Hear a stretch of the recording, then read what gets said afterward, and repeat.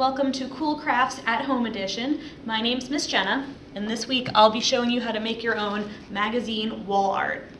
For this project, you're going to need some old magazines to rip up, a shape that you want to use as your silhouette. This is going to help you make your design. You'll need some scissors, glue. You could also use hot glue or double-sided tape if you have it. I found a straw to be very helpful when I was making my rolls of magazines. And last but not least, you want something that you can put your shape on in the end. You could use paper. Here I used some foam to put it behind. You could put it on canvas or a board of wood or really anything that you want. The first thing you need to do is decide what shape you want to use, what shape you want to make. Remember, the more small details means the more cuts you have to make. So you don't want something with too many little details. Even this one might be hard. I think I'm going to go with my Mickey head again. So you have two choices. You can leave it like this. I just cut it a little closer. And then when we're going to glue on, we'll flip it over and glue all our pieces on here so that we have a tracer in the end and we can cut through both layers. Or you can cut it out ahead of time so you know exactly what kind of space you need to cover, and then you'll still have a line to cut it. The first one, I cut it out first. This one I'm going to leave as a square. The next step is to get your pieces of magazine that you're going to use.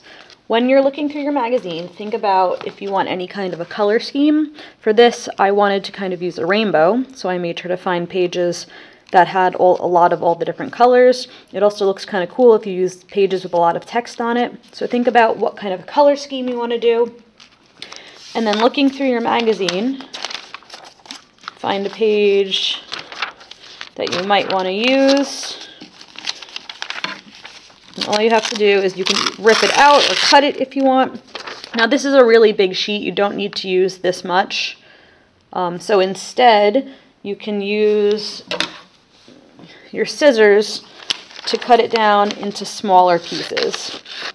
Now that I have my pieces cut, I'm going to start rolling.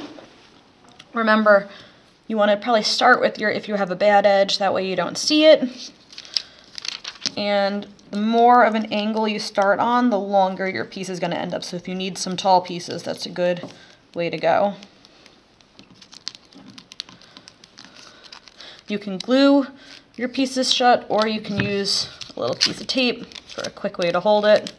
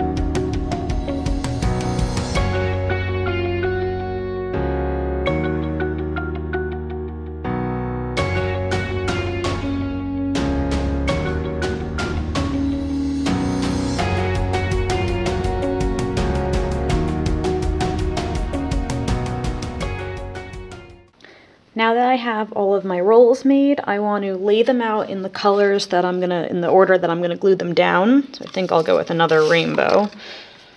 That way I know what I'm grabbing for.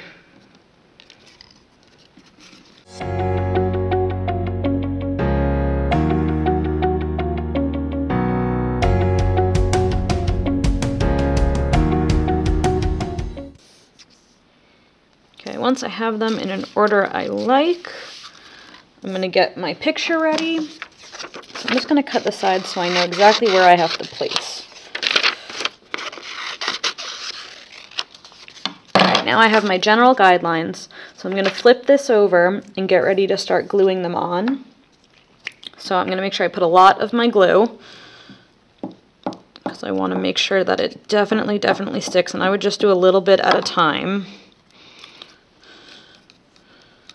So you can kind of press them down a little bit.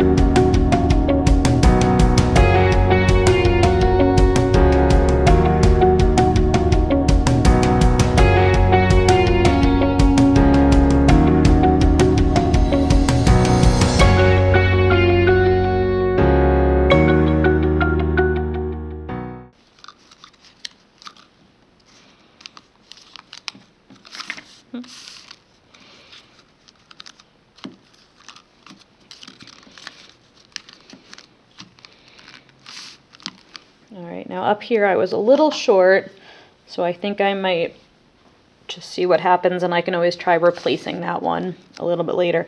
So now that I have my shapes glued down, or my rolls glued down, I want to make sure I have more than enough time to let it dry so they're not peeling on and off as you're cutting. But once you're ready, you can flip it over and carefully start to cut out your shape.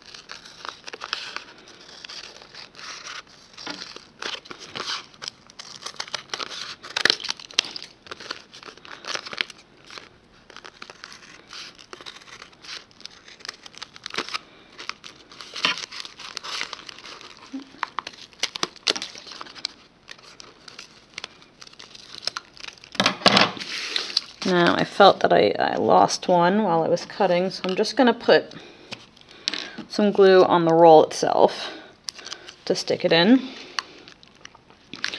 and then I can cut that. I also lost one in the middle.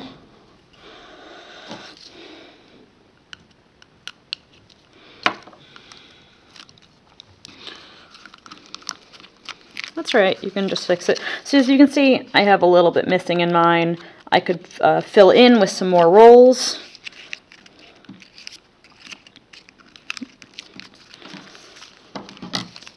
And you just trim them down.